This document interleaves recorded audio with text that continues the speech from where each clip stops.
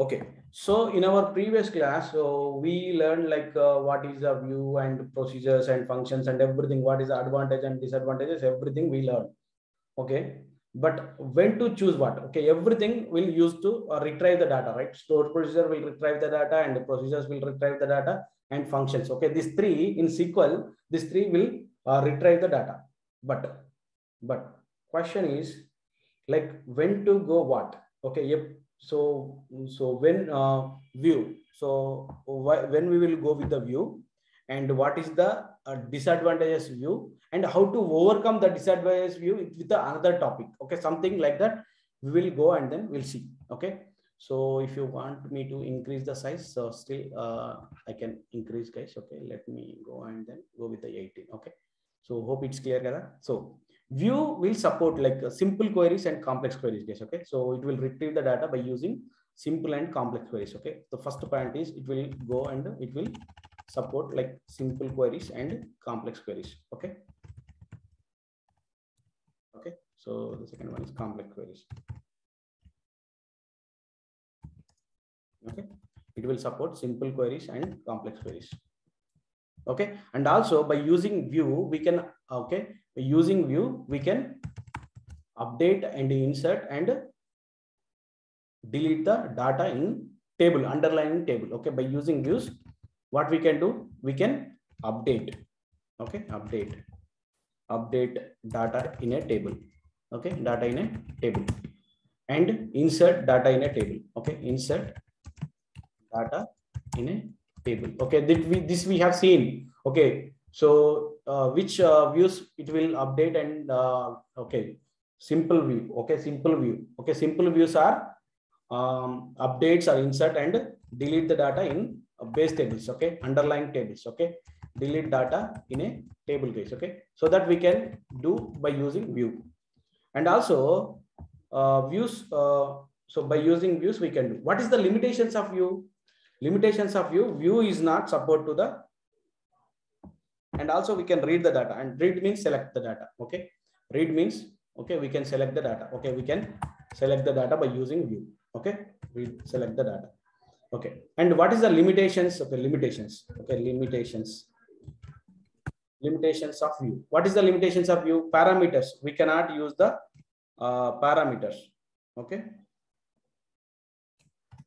parameters, and we cannot use the temporary tables, and we cannot use the order by class, something like that. Okay, we cannot use the temp tables. Okay, so those are the limitations. Okay, we have clearly explained the limitations of view in a separate video. Okay, so guys, if you are new to this view and function and stored procedure concept, okay, so I have explained very clearly in us videos like what is a view and what view can do that and everything. Okay, so that I have explained very clearly. So please go and watch that videos. Okay, if you haven't watched about the view and functions and stored procedures. Okay, so I have explained everything is clear. Like so what is the view and what is the advantage of view and what is the limitations I have explained, and what is the functions.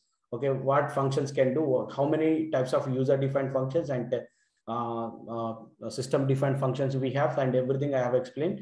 And stored procedures also, like input parameter and output parameter. So these are the limitations. Okay, so if you go here, and this is the limitations.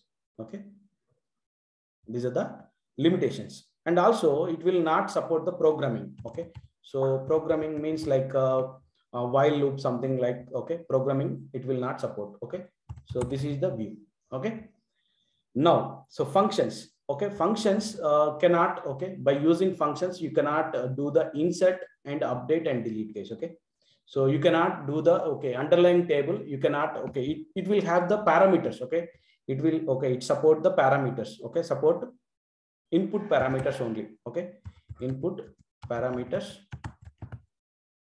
But the thing is, by using function, okay, using function you cannot do the insertion in a table. Okay, base table, in base table you cannot insert the data. Okay, you cannot insert the data, sorry, cannot insert the database table by using view, sorry, by using function. Cannot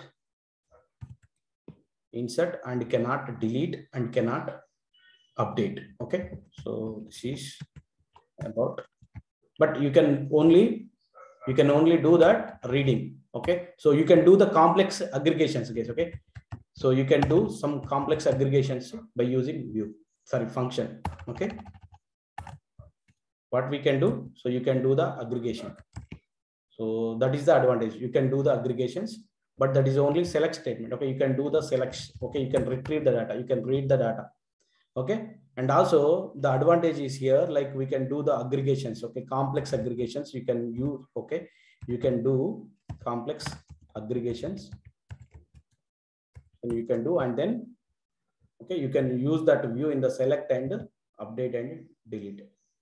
Okay, so you can so that, what is the limitation of functions?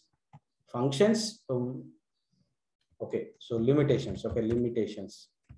So limitations is that, so you cannot insert or update and delete. Okay, you cannot insert, update and delete data by using functions. Okay, you cannot so in table you cannot do that. Okay, so base tables you cannot do that. Okay, so this is one more, and then it will not have the output parameters. Okay, it will not have the output parameters. Okay, but which one will have the input and output parameters? Stored procedure will have the input and output parameters, guys. Okay, so, and one more limitation is that, so you cannot call the, okay, you cannot call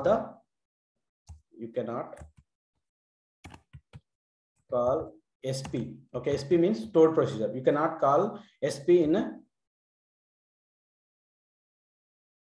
function, guys. Okay, in function, that is also one of the limitations. Okay, so do not support the, okay, so that is about the only these things. Okay, limitations in function. Okay, so now stored procedure. Okay, stored procedure will support the all DML. Okay, all DML operations. So like DML means what? Insert, okay, update and delete and select. Okay, all DML operations and all DDL operations, like all DDL means drop, create, alter and everything. Okay, and programming language also it will support. Okay, so what?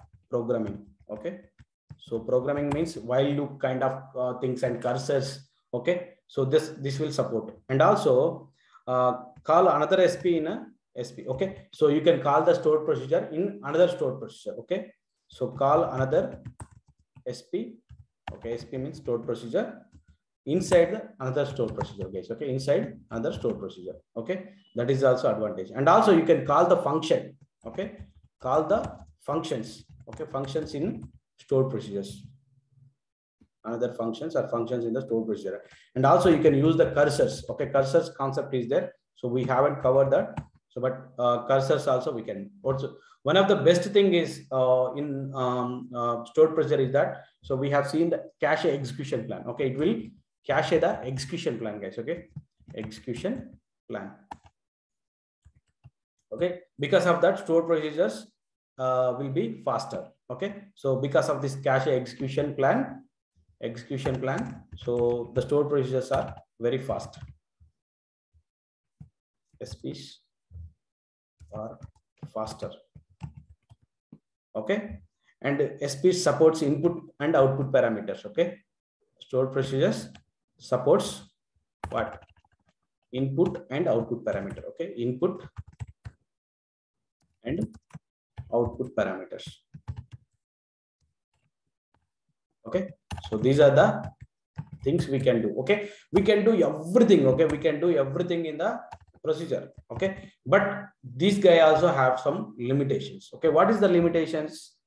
Okay, so to call stored procedure case, okay, to call stored procedure, you have to use the exit keyword. Okay, so limitation is that, so you have to, so limitations, sorry. So you have to use the exit keyword. You cannot use that in a select statement or in a select statement. Okay, you cannot use that in a select or where class and delete. Okay, but you have to, if you want to execute the stored procedure, so you have to use exit or execute keyword.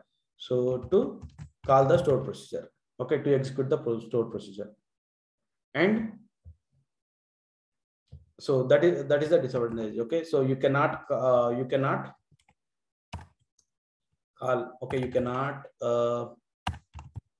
call SP a part of select, insert, update, and delete. Okay, so these areas we cannot go with this. Like, so hope you understand, guys. Okay, so because of these parameters, okay, it's not supporting the parameters. That is the reason we can go with the functions and stored procedures. Okay, so if you want only input parameters, you don't want to insert or update the backend data. Okay, only you have aggregations, then you can go with the function. Okay, only you have an input parameter, and then no need to update the backend table something, and then that is a complex, okay, complex aggregations. So then you can go with the function. But so you have a input and output parameters, like you need an programming language something, and you need to go with the all DML and DDL operations, we can do something. And also so the stored procedure will use the execution plan and it will be faster, right?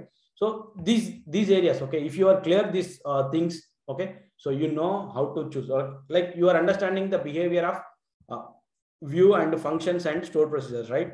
Like which one you need to choose, and so what are the things we can go. Hope you clear this concepts, guys. Okay, hope you are clear with these concepts, right? So if, and also most of the people will ask the interview question, like what is the difference between functions and stored procedures, and functions and views, and or else like function views are stored procedures. Okay, so they are having the lot of differences. Okay, these are the differences, and which one is having the, what is the limitations and all, we explained very clearly. Okay, so still if you have any doubts, and you can post it in comment, and so that I will clear. Okay, so hope this is clear, guys. Okay, hope you like the video. Please subscribe if you haven't subscribed my channel, and share my video, guys. Okay, thank you.